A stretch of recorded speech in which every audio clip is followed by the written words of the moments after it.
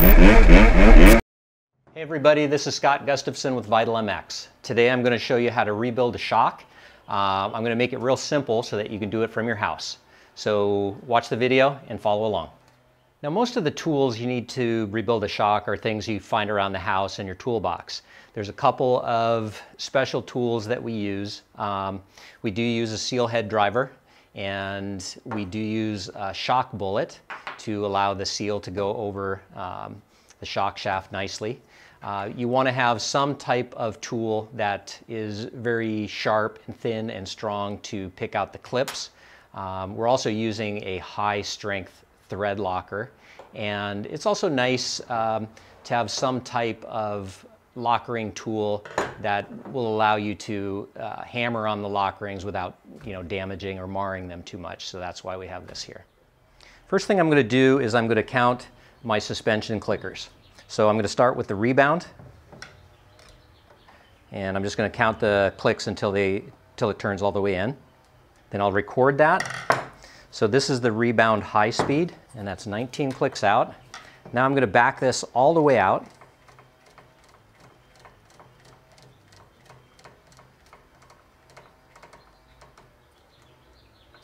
And I'm going to go ahead and do the same for all of my other adjusters up here. So I have compression low speed, compression high speed, and rebound low speed.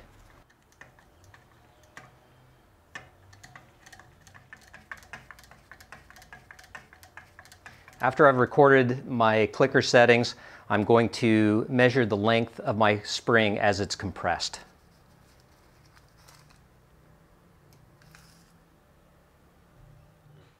Now I've mounted my shock upside down in a vise here. I'm using soft aluminum jaws so I don't scratch or mar anything like this. What I'm going to do is I'm just going to remove the lock rings here.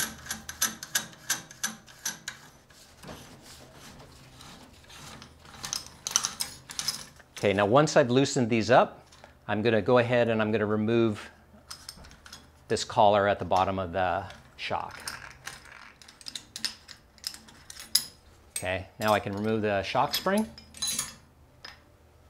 Now with the shock spring removed, I always like to check the action of my shock, just to make sure that it compresses and rebounds well. If it doesn't, I know there's issues with it. Next, I'll take a hammer and chisel and remove this end plate here. I'll just do it gradually, a little on each side. Now I'm going to remove the nitrogen.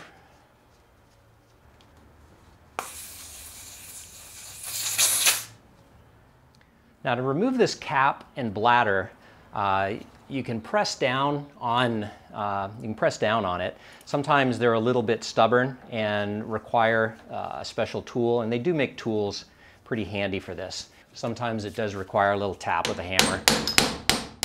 Now there's a clip in here we're going to remove.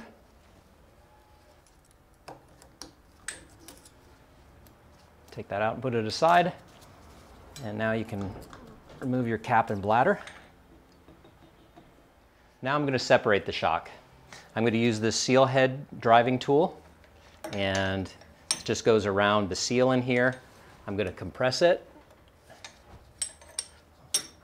And again, there's a clip inside here, and I'm just going to pick that out.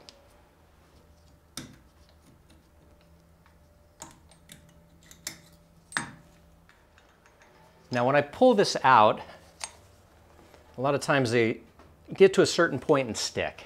So what you'll end up doing is you'll tap it out with a hammer and a tool to help you get it out. Now here's where you're going to make a little bit of a mess, so have some rags ready. You can pull the shock out. You can let that drain. Now you can take the shock body out of the vise and drain the old shock oil out of there. Now in order to replace the seals on the body here, I need to remove the valving. This shock has been revalved before, so it hasn't been peened on. Usually from the factory, they're peened on, and you do have to grind the top of the shock nut off in order to get it off. So this is going to make it a little easier for us.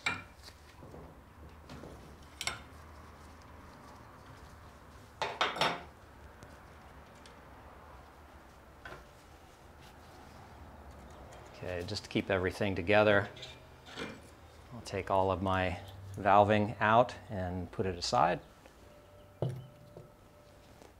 Then I can remove the seal head right here. So right now, I'm going to remove all the seals out of my seal head.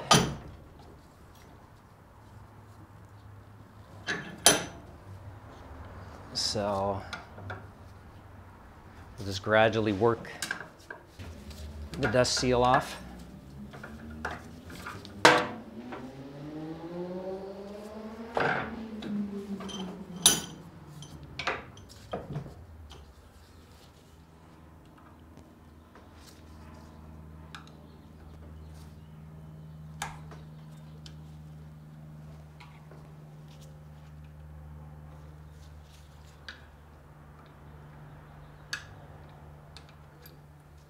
Okay, so your seal head consists of a dust seal, a bumper of some sort, the oil seal itself, and some spacers and washers here. There's also an O-ring to keep the oil from coming on the outside. The other thing to look at in the seal is there's a bushing on the inside, and you want to make sure that that's in good condition. So when I'm ready to put some new seals in here, I'll just put a little grease on each one. We'll coat the inside and also where they mount. When I put the dust seal on, I can just use a simple socket the right size and drive that down. Next, I'm going to put this spacer back in. Again on my oil seal, put some grease on it. Just make sure you remember which way they're oriented. This spacer, this bumper,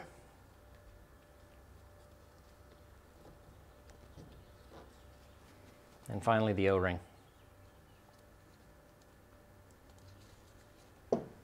Okay, when I reinstall the seal head on here, I want to use a bullet here so that everything goes on smoothly. And I don't cut anything on these threads or this lip right here. You could also tape this up and make a nice smooth transition. It would do the same thing. So I'll put my seal head back on. Okay, now on this particular bike, I'm going to go one step further, and I'm actually going to lower, shorten the rear shock to lower the rear end of the bike. Now, if I just put this normal plate on here, you can see when the bike tops out, it fully extends to this position. What I'm going to do here is I'm just going to put a little plastic spacer in here. Racetech sells these. They're really nice because oil flows through here and they fit and they don't smash or break or anything like that. So this is 3 millimeters thick, and it'll effectively lower the bike at the seat about 10 millimeters altogether. So just by putting this on here and putting the plate back on, you can see now the shock doesn't extend quite as far, and effectively you're shortening the shock. The nice thing about this is it's fully reversible. If you don't like it, you can take it off. If you sell the bike to somebody else, you can take it off. So it's a nice, easy way to shorten a shock. Next, I'm going to put the valving on the shock. And essentially what you have here is this is your compression stack. This is your piston. That's your rebound stack. And you can tell the difference is the compression stack has a larger shim, so it goes in this direction, whereas the rebound has a shorter or a smaller shim, and it's oriented in this direction.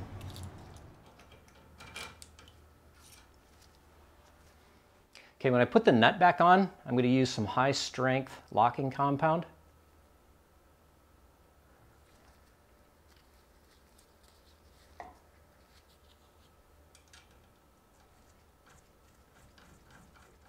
One thing I like to do before I assemble everything back together is I like to make sure that there's a rod that extends through your shock shaft here, and I like to make sure that it moves freely up and down and that it's completely down when I start to bleed the shock. So what I do is I just put a small blunt tool in this end, being careful not to press down on the end of the rod inside too hard, and then I'll just turn the rebound adjuster back and forth and make sure it just has a little bit of movement.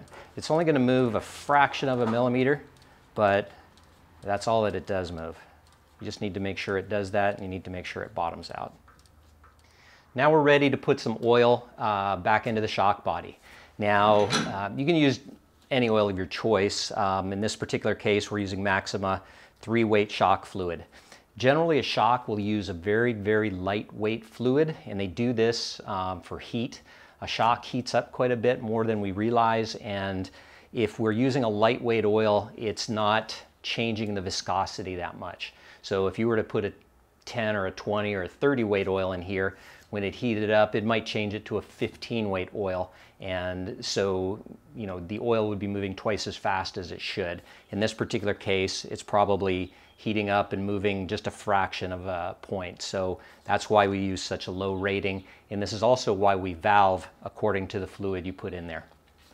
So what I'm going to do here is I'm going to pour some oil into the reservoir here, and it's going to bleed over into the main body here.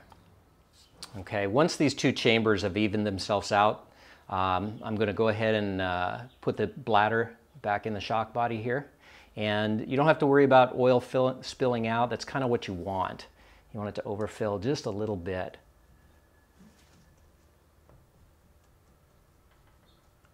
We're going to put the clip back on.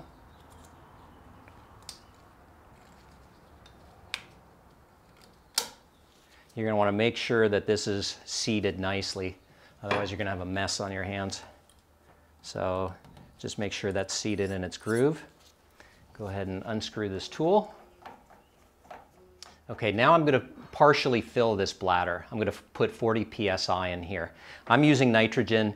You can use air at this stage if you have to. You could use a hand pump. Because this particular shock has a really odd Schrader valve stem here, I have to use an adapter.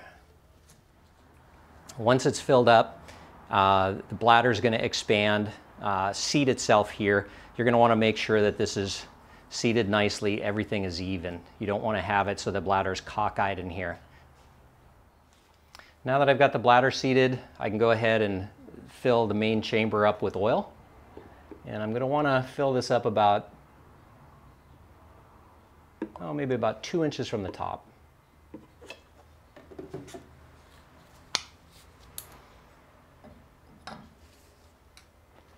And I can assemble everything here.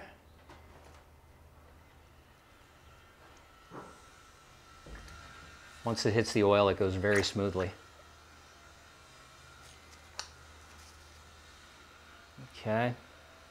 Now, I'm still about 1.5 inches from the top, so I'm going to go ahead and fill that till I'm very close to the top.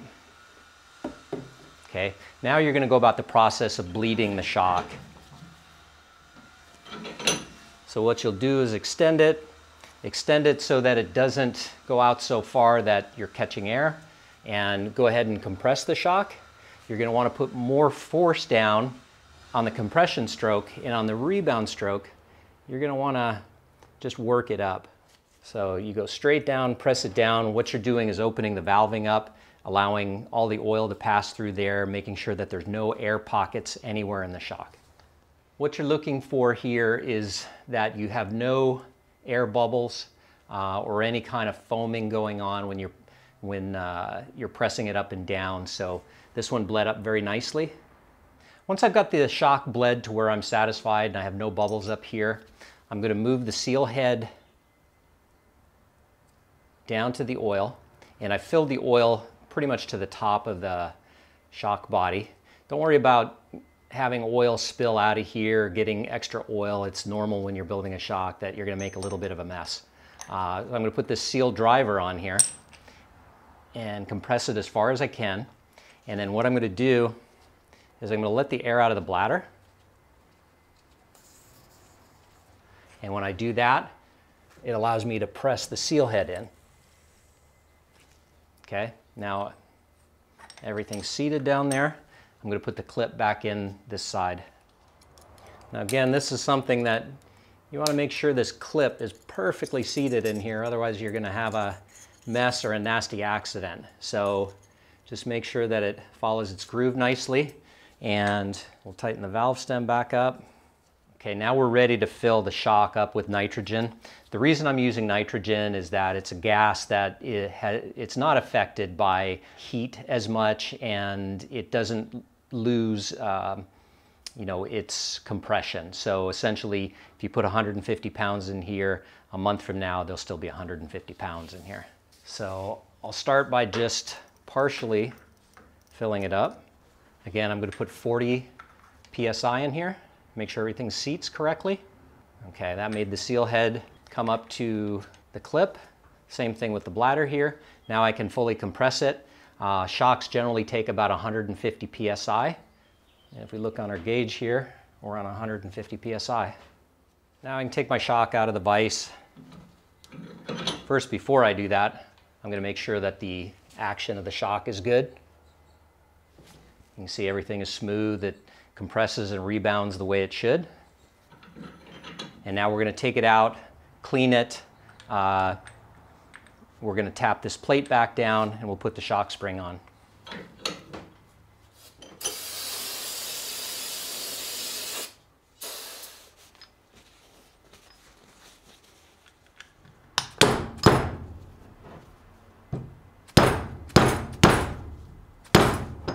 Last step is going to be to put the shock spring on and reset your clickers.